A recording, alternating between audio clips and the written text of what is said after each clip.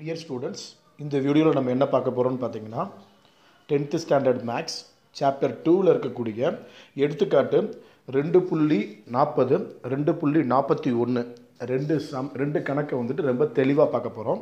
இதில் வந்து பார்த்திங்கன்னா எது ஆரம்பிக்குது அப்படின்னா இந்த கணக்கில் இருந்து தான் உங்களுக்கு வந்துட்டு பெருக்குத்தொடர் வரிசை அப்படின்ற ஒரு கணக்கு வந்துட்டு ரொம்ப தெளிவாக உங்களுக்கு ஆரம்பிக்குது. பெருக்குத்தொடர் வரிசை அப்படின்றது என்னன்னு பார்த்தீங்கன்னா கூட்டுத்தொடர் வரிசையில் நம்ம பார்த்த அதே மாதிரியான ஒரு கான்செப்டை தான் நம்ம இங்கே பெருக்குத்தொடர் வரிசைன்னு சொல்லி பார்க்குறோம். பெருக்குத்தொடர் வரிசை அப்படின்றத இங்கிலீஷில் வந்துட்டு ஜாமெட்ரிக் ப்ரொக்ரெஷன் சொல்லி சொல்லுவாங்க. எப்படி அப்படின்னா ஃபார் எக்ஸாம்பிள் ஒரு எடுத்துக்காட்டு சொல்கிறேன். இப்போ கூட்டுத்தொடர் வரிசை எப்படி இருக்குன்னா 1 அதோட பொது வித்தியாசம் வந்துட்டு 3ன்னு வச்சுக்கோங்களேன். அடுத்த உறுப்பு என்னவாக இருக்குன்னா 4ன்னு இருக்கும். அடுத்த உறுப்பு என்னவாக இருக்குன்னா 7ன்னு இருக்கும். அந்த மாதிரி 3 கூட்டிக்கிட்டே போகும், ப்ளஸ் பண்ணிக்கிட்டே போகும். அந்த மாதிரி இருந்தால் அதை நம்ம என்னன்னு சொல்லுவோம் பார்த்தீங்கன்னா கூட்டுத்தொடர் வரிசை அப்படின்னு சொல்லி சொல்லுவோம். சரிங்களா? ஓகே, இது வந்து பார்த்திங்கன்னா 1ன்னு ஆரம்பிக்குது பெருக்குத்தொடர் வரிசை. ஆனால் இப்போ என்ன பண்ணணும், கூட்டுத்தொடர் வரிசையில் கூட்டின மாதிரி இங்கே பெருக்குத்தொடர் வரிசையில் என்ன பண்ணணும், அந்த உறுப்போட என்ன பண்ணணும்னு பார்த்தீங்கன்னா பெருக்கணும். 3 பெருக்கும்போது என்ன கிடைக்கும்னா 1 × 3 அப்படின்றப்ப 3ன்னு கிடைக்கும்.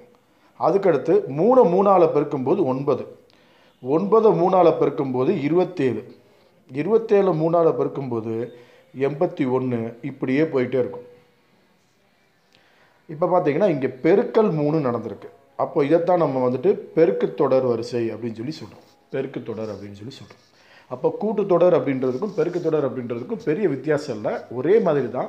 பட்டு அடுத்தடுத்த உறுப்புகள் வந்துட்டு அந்த பொது வித்தியாசத்தோட கூட்டிக்கிட்டே போன மாதிரி இருக்கும். சரிங்களா? இப்போ இங்கே வந்து பெருக்கிட்டே போன மாதிரி இருக்கும், சில சமயங்கள் வகுக்கிற மாதிரியும் இருக்கும். அப்படி இருந்தாலும் அதை வந்துட்டு நம்ம பெருக்குத்தொடர் வரிசை தான் சொல்லுவோம். சரிங்களா? இப்போது இதிலிருந்து நம்ம இப்போ கணக்குக்குள்ளே போகலாம். கணக்குக்குள்ளே போகிறதுக்கு முன்னாடி இதில் இருக்கக்கூடிய ஃபார்முலா என்னென்ன இருக்குது அப்படின்றத நம்ம தெரிஞ்சுக்கணும். அது ரொம்ப முக்கியம். இதோட சூத்திரம் என்னென்ன இருக்குது அப்படின்னு சொல்லி பார்த்தீங்கன்னா ஃபஸ்ட்டு டிஎன்னுக்குன்னு சொல்லி ஒரு ஃபார்முலா இருக்குது. TN is equal to AR⁻n−1. அங்கே டிஎனுக்கான ஃபார்முலா A + n−1 × D. இங்கே வந்து பார்த்திங்கன்னா TN is equal to AR⁻n−1. இதில் டிஎன் அப்படின்றது என்னாவது உறுப்புன்னு தெரியும், ஏ அப்படின்றது முதல் உறுப்புன்னு தெரியும், என் அப்படின்றது உறுப்புகளின் எண்ணிக்கை அப்படின்றது தெரியும். அப்போ ஆர் அப்படின்றது என்ன, அங்கே டி அப்படின்றத பொது வித்தியாசம், அதாவது இங்கிலீஷில் சொன்னால் காமன் டிஃபரன்ஸ்ன்னு சொல்லி அந்த டிஃபரன்ஸ் அப்படின்றதுக்கு டி வச்சுருக்க மாதிரி இங்கே வந்து பார்த்திங்கன்னா பொது வித்தியாசம் அப்படின்னு சொல்லி சொல்கிறோம். பொது வித்தியாசம் அப்படின்றத பொது விகிதம் அப்படின்னு சொல்லி சொல்கிறோம். பொது விகிதம் அப்படின்னா காமன் ரேஷியோ அப்படின்னு சொல்லி இங்கிலீஷில் இருக்குது. அதனால ரேஷியோ அப்படின்றதுனால ஆர் போட்டிருக்கோம். அப்போது டி அப்படின்றது பொது வித்தியாசம்னா ஆர் அப்படின்றது பொது விகிதம், எவ்வளோ நம் விகிதத்தில் அடுத்தடுத்து பெருகிட்டே போகுது அப்படின்றத தான் நம்ம இங்கே தெளிவாக சொல்லியிருக்கோம். அப்போ ஃபார்முலா வந்து பார்த்திங்கன்னா டிஎன் = AR⁻n−1 ஞாபகம் வச்சுக்கோங்க. அவ்வளோதான். இது போக வந்து பார்த்திங்கன்னா அதுக்கு அடுத்து என்ன தேவைன்னு பார்த்தீங்கன்னா ஆரை கண்டுபிடிக்கிறதுக்கான ஃபார்முலா முக்கியம். அங்கே டியை கண்டுபிடிக்கிறதுக்கான ஃபார்முலா T2 - T1 போட்ட மாதிரி இங்கே வந்துட்டு ஆரை கண்டுபிடிக்கிறதுக்கான ஃபார்முலா என்னன்னு பார்த்தீங்கன்னா R = நோட் பண்ணிக்கோங்க T2/T1 T2/T1 அப்படின்னு சொல்லி சொல்கிறாங்க. இவ்வளோ தான். இதை பேஸ் பண்ணி நம்ம என்ன பண்ணலான்னு பார்த்தீங்கன்னா சமுக்குள்ளே சாதாரணமாக கணக்குக்குள்ளே நம்ம போயிடலாம். சரிங்களா? இப்போ எடுத்துக்காட்டு 2.40ல் முத கேட்குற கொஸ்டின், பின்வரும் தொடர் வரிசைகளில் எவை பெருக்குத்தொடர் வரிசையாகும். இப்போது ஒரு 3 தொடர் இங்கே கொடுத்துருக்காங்க. இந்த 3 தொடரில் எந்த தொடர் வந்துட்டு பெருக்குத்தொடர் வரிசையாக அமையும்னு சொல்லி நம்மகிட்ட கேட்குறாங்க. இதுக்கு நீங்கள் என்ன பண்ணணும்னு பார்த்தீங்கன்னா ஒவ்வொரு உறுப்பையும் அதுக்கு அடுத்து இருக்கக்கூடிய உறுப்போட என்ன பண்ணணும்னு பார்த்தீங்கன்னா வகுத்து ஒரே மாதிரியான விகிதம் இருக்கா அப்படின்றத பார்த்துட்டிங்கன்னா போதும். அவ்வளோதான். அதைத்தான் இங்கே நம்ம கண்டுபிடிக்க போகிறோம். பார்த்தீங்கன்னா ஃபஸ்ட்டு 7, 14, அதாவது 7, 14, 21, 28 அப்படின்னு சொல்லி 4 உறுப்புகள் இருக்குது. அப்போ முதல் உறுப்பு வந்து பார்த்திங்கன்னா T1 வந்துட்டு 7, ரெண்டாவது உறுப்பு 14, மூணாம் உறுப்பு T3 = 21, நாலாம் உறுப்பு வந்து பார்த்திங்கன்னா T4 நம்மளுக்கு வந்து பார்த்திங்கன்னா 28ன்னு சொல்லி இருக்குது. அப்போ அதை வந்துட்டு ரொம்ப எளிமையாக என்ன பண்ணுறோம், T2/T1 நான் சொன்னேன்ல அந்த உறுப்பை அதுக்கு உறுப்போட வகுக்கணும், 2 கிடைக்குது. அடுத்து T3/T2 போடணும், ஏன்னா T3 அதுக்கு அதை எதால் வகுக்கணும், T2 அதுக்கு முந்தின உறுப்பால் வகுக்கணும். அப்போ வந்துட்டு 3/2ன்னு கிடைக்குது. T4/T3 T4 அப்படின்றது வந்து பார்த்திங்கன்னா T4/T3 அப்படின்றப்ப மூணாவது உறுப்போட வகுக்கிறோம். அப்போ 4/3ன்னு கிடைக்குது. 3 விகிதமுமே சம்பந்தமே இல்லாமல் இருக்குது. அப்போ ஆறு வந்து பார்த்திங்கன்னா இங்கே ஒரே மாதிரி இல்லாதனால இது என்ன கிடையாதுன்னா பெருக்கு தொடர் வரிசை அல்ல அப்படின்னு சொல்லி நம்ம முடிச்சிடலாம். என்ன காரணம்? அடுத்தடுத்த உறுப்புகளின் விகிதம் சமமாக இல்லாததால் 7, 14, 21, 28 என்ற தொடர் வரிசை ஒரு பெருக்கு தொடர் வரிசை அல்ல அப்படின்னு சொல்லி நீங்கள் எழுதிட வேண்டியதான். அதுக்கடுத்து வந்து பார்த்திங்கன்னா ரெண்டாவது கணக்கில் வந்து பார்த்திங்கன்னா என்ன கொடுத்துருக்காங்கன்னா 1/2, 1, 2, 4 அப்படின்னு சொல்லி கொடுத்துருக்காங்க. இங்கேயும் 4 உறுப்புகள் இருக்குது.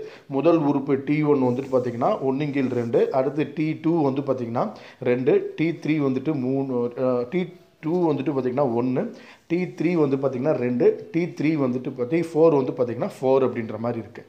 அதையும் அப்படியே மாதிரி கண்டுபிடிக்கும்போது வந்து பார்த்திங்கன்னா T2/T1 is equal to 1/1/2 போடுறப்போ நமக்கு என்ன வருதுன்னா 2 கிடைக்குது. ஓகே, அதே மாதிரி T3/T2 போடுறப்போ 2/1 தான், அதுக்கும் 2 தான் கிடைக்குது.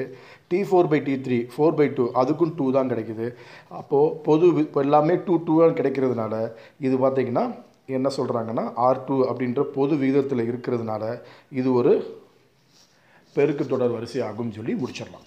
இதுக்கு அடுத்து வந்து பார்த்திங்கன்னா என்ன பார்க்க போகிறோம் அப்படின்னா மூணாவது கணக்கு வந்து பார்த்திங்கன்னா என்ன கொடுத்துருக்காங்கன்னா 5, 25, 50, 75ன்னு சொல்லி கொடுத்துருக்காங்க.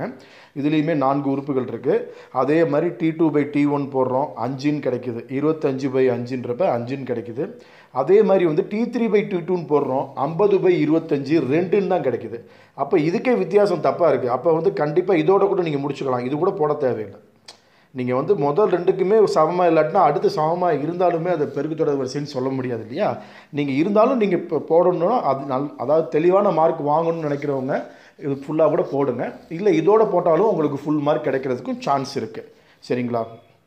அப்போ வந்து பார்த்திங்கன்னா உங்களுக்கு என்ன பண்ணுறோன்னு பார்த்தீங்கன்னா இது இந்த மாதிரி 5, 25, 50, 75ன்னு இருக்கக்கூடிய தொடர் வந்துட்டு பார்த்திங்கன்னா தொடர் வரிசை பெருக்கு தொடர் வரிசை அல்ல அப்படின்னு சொல்லி முடிக்கும்.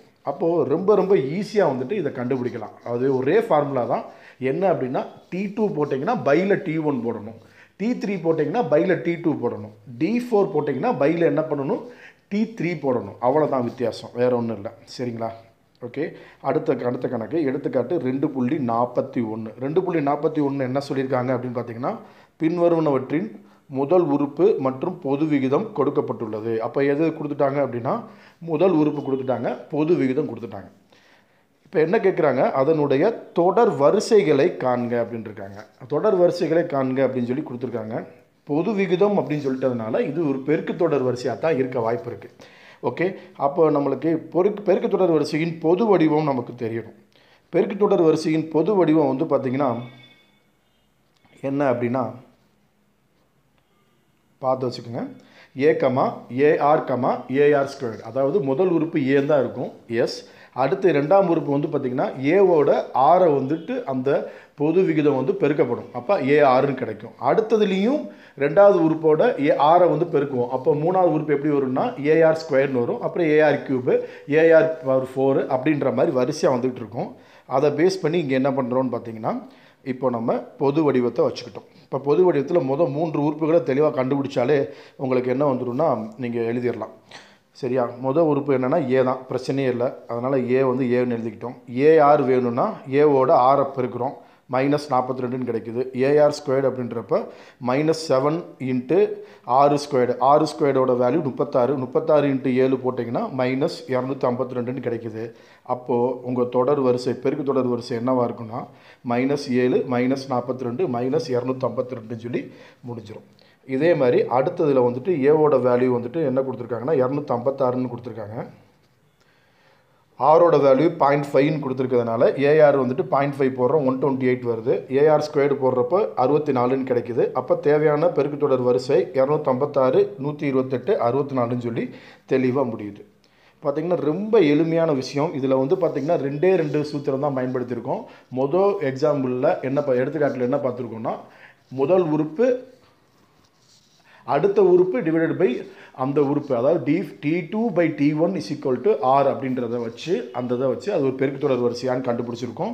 அதே மாதிரி அடுத்ததில் வந்து பார்த்திங்கன்னா பொது வடிவத்தை வச்சுக்கிட்டு ஃபார்முலா போட்டு கண்டுபிடிச்சிருக்கோம். மறந்துடக்கூடாது. இதில் வந்துட்டு இந்த சம் முடியும் போது கரெக்டாக வந்துட்டு கம்மா போட்டு 3 புள்ளி வைக்கணும். அப்படின்னா தான் அது தொடர்ச்சியாக போயிட்டு இருக்குன்ற மாதிரி. ஸ்டூடெண்ட்ஸ், இந்த வீடியோ உங்களுக்கு பிடிச்சிருந்தா லைக் பண்ணுங்கள். இந்த வீடியோ எந்த அளவுக்கு உங்களுக்கு சப்போர்ட்டாக இருந்துச்சு அப்படின்றத கமெண்ட் பாக்ஸில் தெரியப்படுத்துங்க. வேறு சஜஷன்ஸ் இருந்தாலுமே கமெண்ட் பாக்ஸில் தெளிவாக கொடுங்க. உங்கள் ஃப்ரெண்ட்ஸுக்கு எல்லாத்துக்குமே இந்த வீடியோவை ஷேர் பண்ணுங்கள். அதன் மூலமாக அவங்களும் சப்ஸ்கிரைப் பண்ணி அடுத்தடுத்த வீடியோஸை தெளிவாக பார்க்குறதுக்கு சப்போர்ட் பண்ணி கொடுங்க. நோட்டிஃபிகேஷன் பெல் பட்டனை கிளிக் பண்ணாதவங்க டெஃபினட்டாக இப்போயே உடனே கிளிக் பண்ணிவிடுங்க. ஏன்னா அடுத்தடுத்த வீடியோஸ் நிறைய நாங்கள் உங்களுக்கு அப்டேட் பண்ணுறதுக்கு ரெடியாக இருக்கும். அதுக்கான நோட்டிஃபிகேஷன் வேணும்னா நீங்கள் பெல் பட்டனை கிளிக் பண்ணியிருக்கணும். இதுக்கு முந்தின வீடியோஸ் உங்களுக்கு வேணும்னா டிஸ்கிரிப்ஷன் பாக்ஸில் பிளேலிஸ்ட்டோட லிங்க் கொடுத்துருக்கோம். அதை கிளிக் பண்ணி நீங்கள் பழைய வீடியோஸ் எல்லாத்தையுமே நீங்கள் தெளிவாக பார்த்துக்கலாம். Okay, thank you.